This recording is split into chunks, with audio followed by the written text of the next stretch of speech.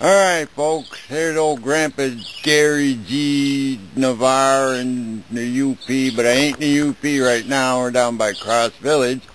And we got Jeff Cline here, old college buddy of mine, is an Anagama fireman, likes to burn wood, make pottery. So we're going to take a little look at his kiln here that he built down by Cross Village. And it looks like a wood pile, I see. That looks like a kiln type of wood pile. Oh, you can give a greeting there, Jeff. Hi, everybody. Don't worry, it won't be the world. Probably about 50 people in the next year will see this. 2 or 3 clay arters and a couple of clay crafters. No, we got our fans. We got our regular fans. Got your regulars? Yeah. You gotta excuse the place, a bit of a pit. Haven't cleaned it up since the firing.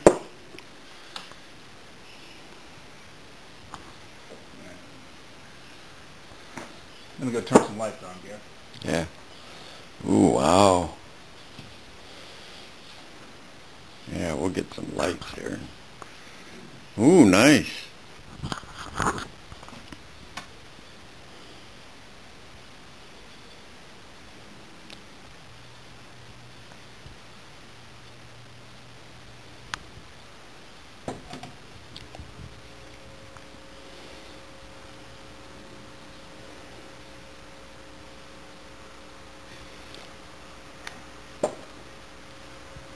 Wow, some nice big pots. Yeah. Wow, look at that. That's kind of cool. Yeah, that's kind of cool, man.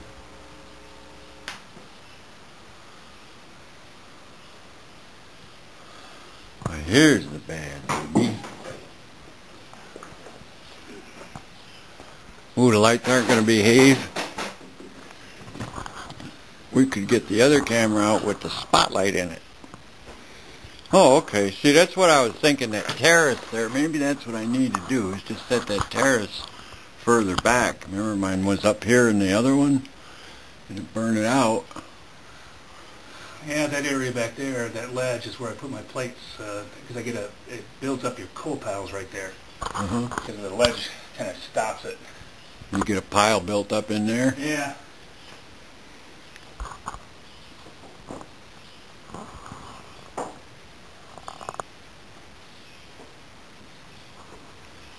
Yeah, this looks more manageable than that thing that the Art Center built. Yeah, it's not bad. Not bad. I wish it was a little bit wider, but its size length works out very well. No problem getting the tail up to temp. Cone 11 bent in the back was great last firing.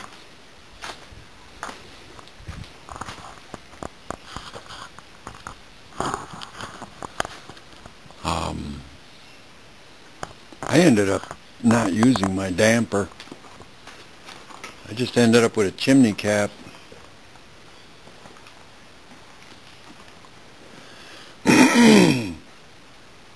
Still cleaning these up, eh? I took my best pots and I took them downstate.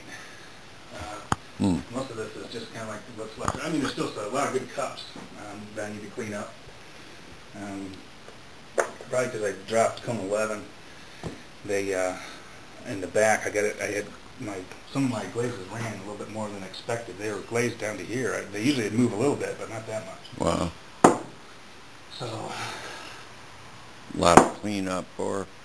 Yeah. Now, see, these they call on Antique Roadshow, this plucking they call manufacturer's defects, and it doesn't detract from the value of the piece. And well, that's a little extreme. That's no good.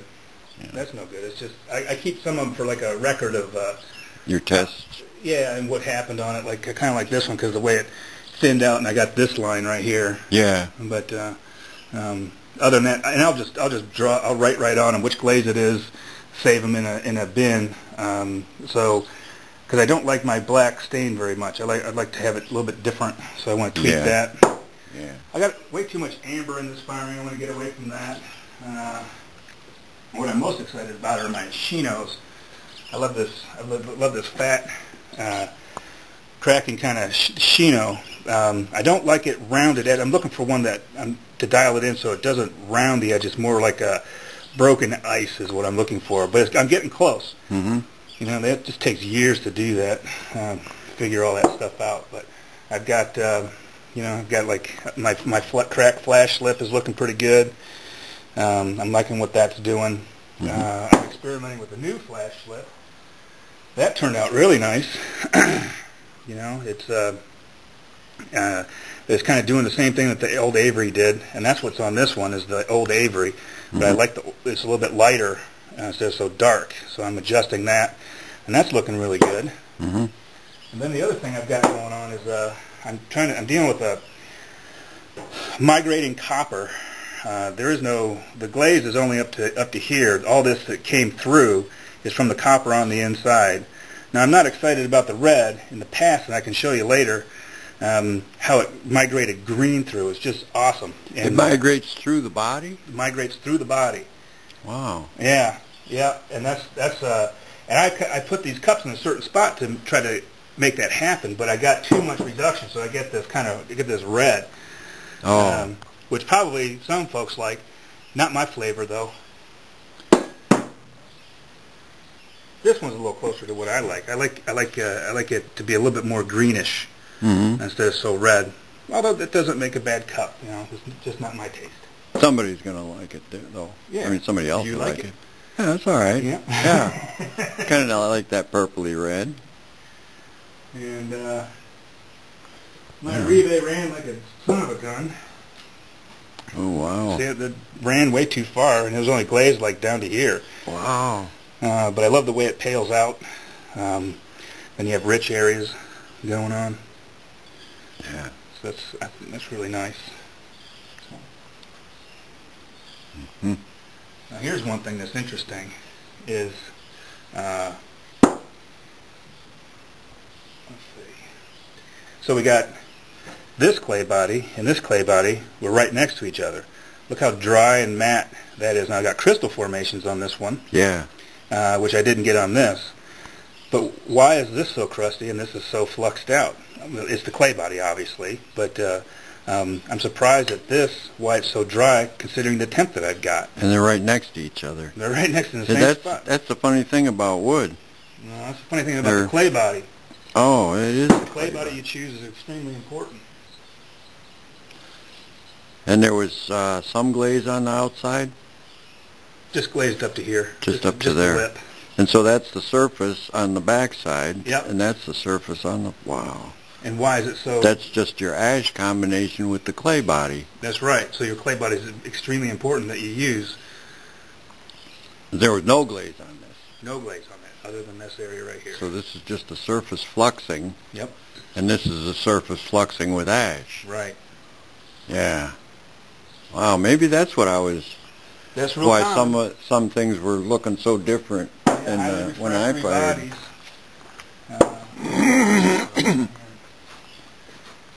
Is that there's another one similar? Yep. Mm-hmm. Yeah, see, that's what I'd be getting, that real dry, crusty. And it is kind of interesting if it comes out nice and the crystals around the edges. Yeah, I know it. I got some, I don't know where it's at. Like this one. That's really nice. I don't know if you can see that with your camera or not. Yeah, we got good light here. Okay. Yeah, it's good enough. Yeah. So you can tell which... So, you know, these things would need a lot of sanding. It's like the same clay body, raw.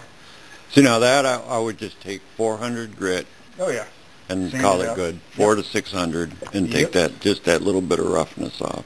Yep. And that's what they do. Yeah, and I'm not saying that it's bad. It's just I'm looking to omit that step. Yeah, me too. My fingers were raw. What's that rock? Guy's trying to play guitar. My fingers are bleeding. So the rebate is it's a copper based. Yeah. Green. Yep. Nice. You know, a lot of people use a rebate in wood firing. Yeah. I am either going to have a rebate firing or I'm going to have a Shino firing. I'm not going to blend the two. I get too much copper and it flashes. It's flashing other pots. Yeah, I noticed that. Yeah, because it burns off, especially when I put, like my plate. Oh, don't breeze that, dude. Yeah, like my plates, when I put these things down in the coal pile, when the copper goes down in the coal pile and burns away, it starts flashing things throughout the kiln. Oh.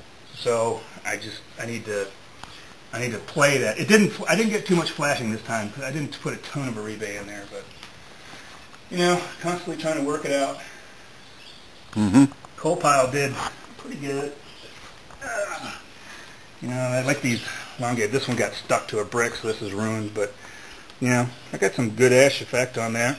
Wow, yeah. Pot's trash though,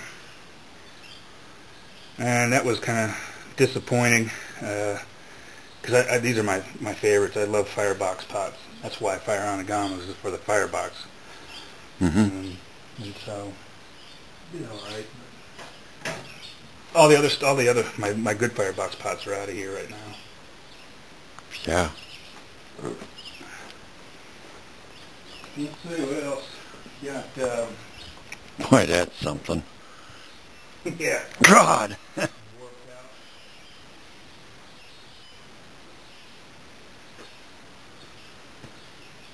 Yeah, pull it out of there.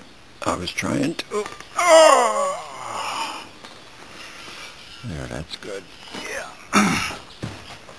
Yeah, so, I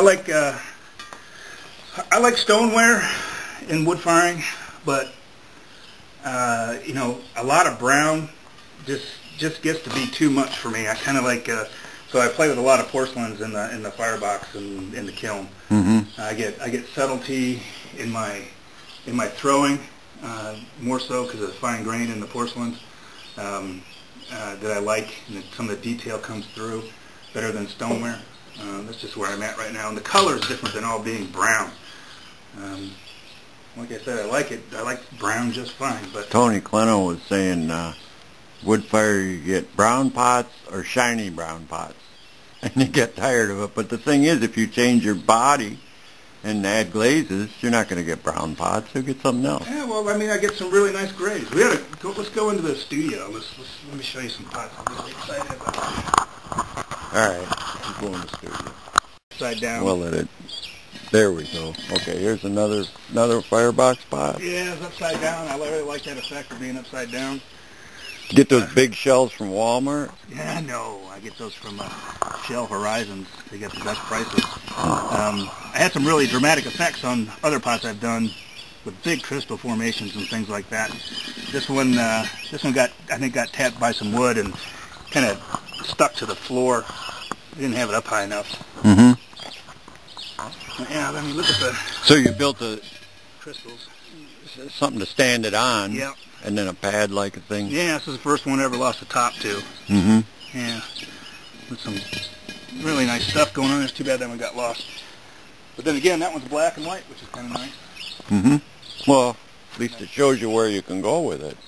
Yeah, and check this one out. I've been experimenting with this migrating copper thing. There's no glaze on the exterior of this. This is just raw clay body with a copper glaze on the inside. Wow.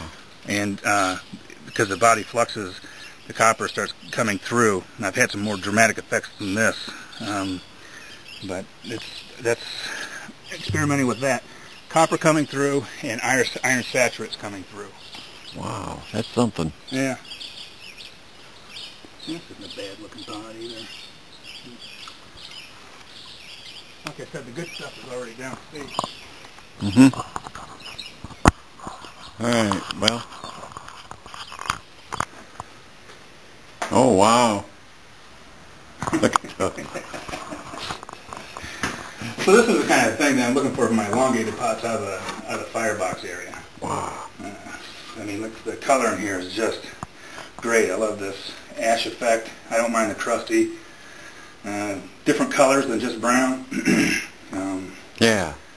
Yeah. This is a real jewel. And then, so that's one type of clay body. These are the same two clay bodies, different firings, and I really love this form. I like the form on this one a lot better. The effect is much more dramatic on this one. This one's still nice and subtle. Or not so subtle, but not as dramatic as this one anyway. Right. And then This one's another clay body, another porcelain. It turns gray. This is what I was expecting out of this firing. It's kind of white going through the gray. I got some of it, but not as dramatic on this one. This is from the first firing we did here. Mm-hmm. Yeah, that's really a nice looking pot. Mm-hmm. And then flash slip effects. An old one I did. Really nice. Oh, wow. Yeah. Yeah. You don't see them like that too much. Lots of drama. Wow, it looks like an agate. Yeah. Thompsonite. Hmm. So that was laying like that. Really a nice pot. I'm not selling that one because I'll never make one like that again. Keep that. Oh, wow, it looks even better from a distance. Now you can, it's all like some of the sandstone layering there in Grand Canyon. Buddy had some, oh God, am I far away from it? That's a little picture. So much my camera. But he had little slate pieces of stone, you know, just like rivers of color, just you know, like this. Yeah. This is what sent me on the whole migrating copper thing. It's a crummy little cup that I had in Shenstone's kiln back in the 90s. But there's no glaze on the exterior of this thing. It just migrated through the body. It was a body I was experimenting with that fluxed.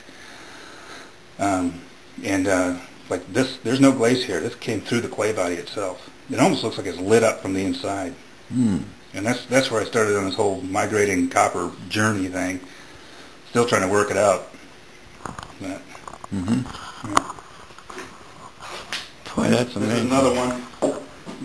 Later, this is fired in Shenstone's kiln too, with another attempt at that clay body. It migrated through. It also ran down. But, so do you put a flux in the body to help it pull the copper through? Yeah, you're just adjusting your clay body flux. Depends how dirty your porcelains are. Mm-hmm. That kind of thing.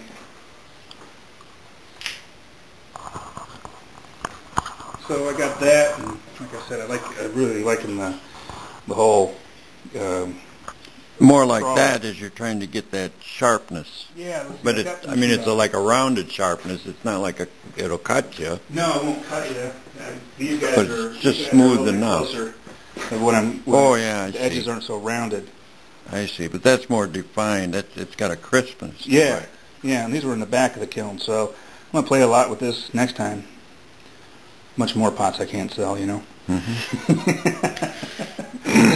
But I'm building another kiln so I can do functional wear instead of something that's a little bit more palatable maybe for folks, a little bit more pedestrian, but still unique, still wood fired. Yeah. So I would have used the Anagama kiln for art pots, and I want to use the I don't know if it's going to be a Novo or some kind of cross draft kiln. Mm-hmm. Use that for more functional work. On that slab out there? That's right. Uh-huh. Yeah. Yeah. So that's the tour. Oh, you just threw some grit in there or something? Yeah. That's the one I fired showing. Here's kind of like what I was looking for from those cups. See how it's more greenish? This is from the second firing. Migrated. I like that effect. Is really nice. This is what I was expecting from. This is from the first firing. I really love this cup with the cracked slip on it, and no glaze over it or anything like that. Just the ash effect. And this is how it kind of turned out in this firing. You know, it didn't quite see where the ash hit it. It didn't quite do what this one did. Mm-hmm. Same clay body. You can see how the clay body by itself will migrate a gray because it has a chino on the inside in a high flux body, and by itself would be really nice. And that's something I've done in the past. Comes out a nice gray, and that's another thing I'm going to play with next time instead of having this kind of activity on there. But this is a really nice cup. I love this. Yeah. To death. Wow. Yeah, it's got something going on all over. Yeah. Yeah. So I've been playing with that crack slip for years. You know, I don't know what I got here.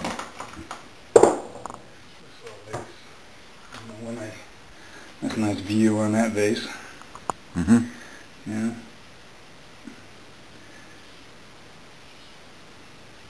Wow. Yeah. Wow, it's nice to see you kept at it, man. Yeah. Yeah, I don't have much choice anymore. I can't stop. I know what that's like. Yep. So I keep these pots, it's kind of like a record, you know? Yeah. Yeah. You look at one and you can think about it, and then they'll say, "Oh, there's a spot I want to go in that direction." Yeah. Here's Kind of neat.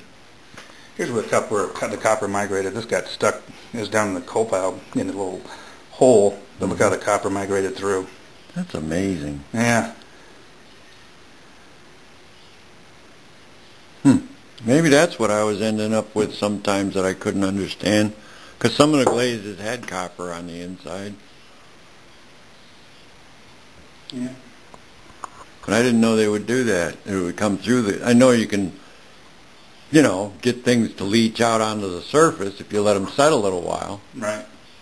You know, like even over the months, sometimes more will leach out, and then Yeah, it'll flux. the salts and chinos can come through. Yeah. No doubt.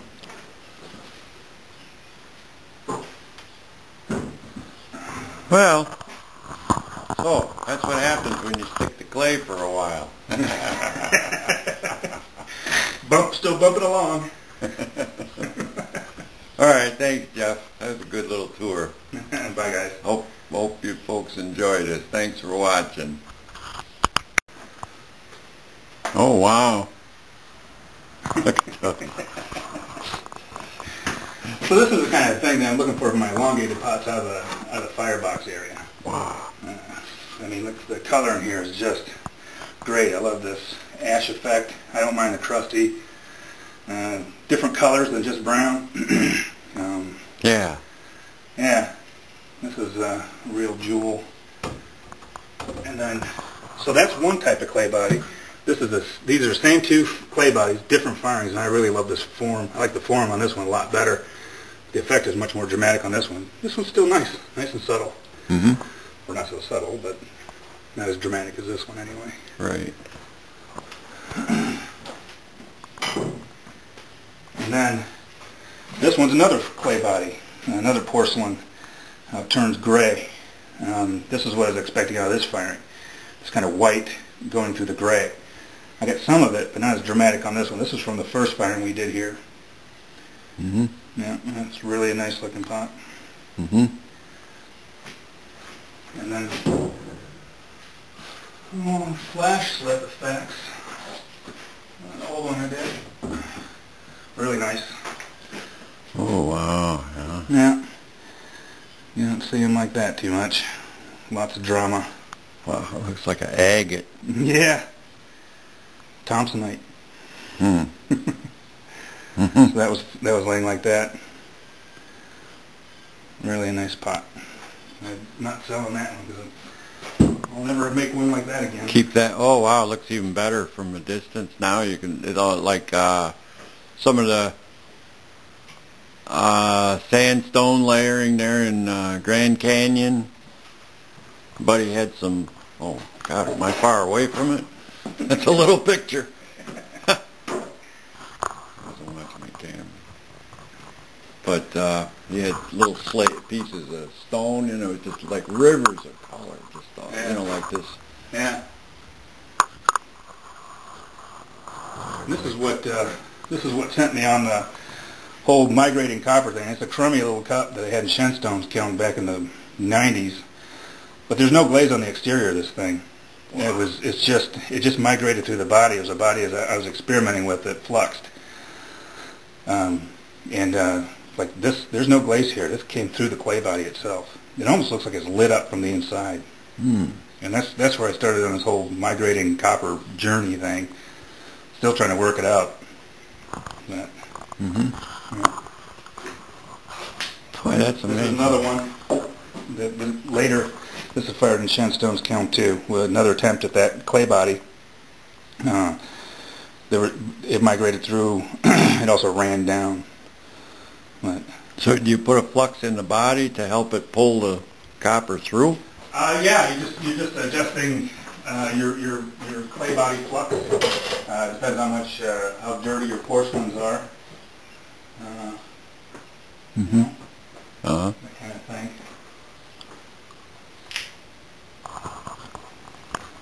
So I got that, and like I said, I really liking the whole. More like Straw. that as you're trying to get that sharpness. Yeah, But it's like a rounded sharpness. It's not like it'll cut you. No, it won't cut you. These guys But are it's just these guys smooth are a little bit enough. closer than when Oh yeah, I the see. edges aren't so rounded. I see, but that's more defined. It's got a crispness. to Yeah, it. yeah, and these were in the back of the kiln, so I'm gonna play a lot with this next time.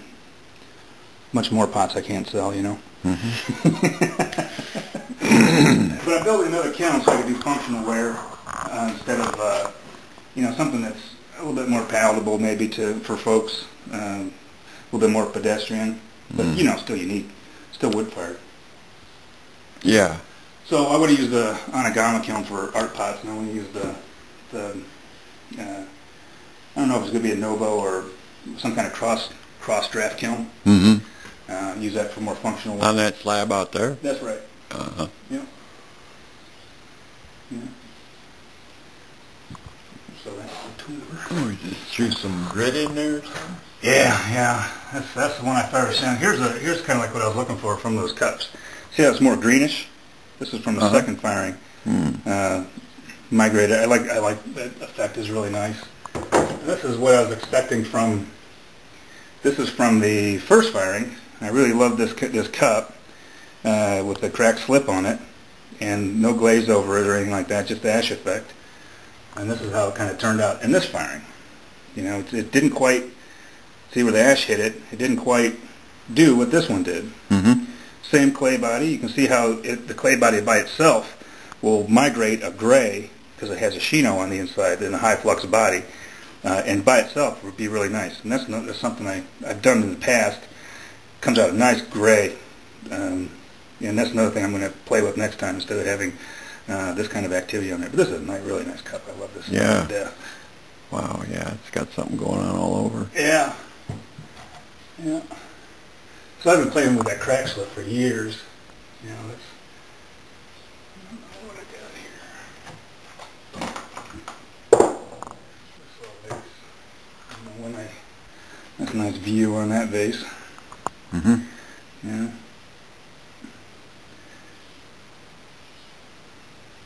Wow. Yeah. Wow, it's nice to see you kept at it, man. Yeah, I don't have much choice anymore. I can't stop. I know what that's like. Yep. So I keep these pots as kind of like a record, Yeah. You look at one and you can think about it, and then they'll say, "Oh, there's a spot I want to go in that direction." Yeah. Here's Kind of neat. Here's where the copper migrated. This got stuck. It was down in the coal pile in a little hole. But look how the copper migrated through. That's amazing. Yeah. Maybe that's what I was ending up with sometimes that I couldn't understand, because some of the glazes had copper on the inside. Yeah. But I didn't know they would do that. It would come through I know you can, get things to leach out onto the surface if you let them set a little while. Right. Like even over the months, sometimes more will leach out, and then Yeah, it'll flux. salts and chinos can come through. Yeah. No doubt.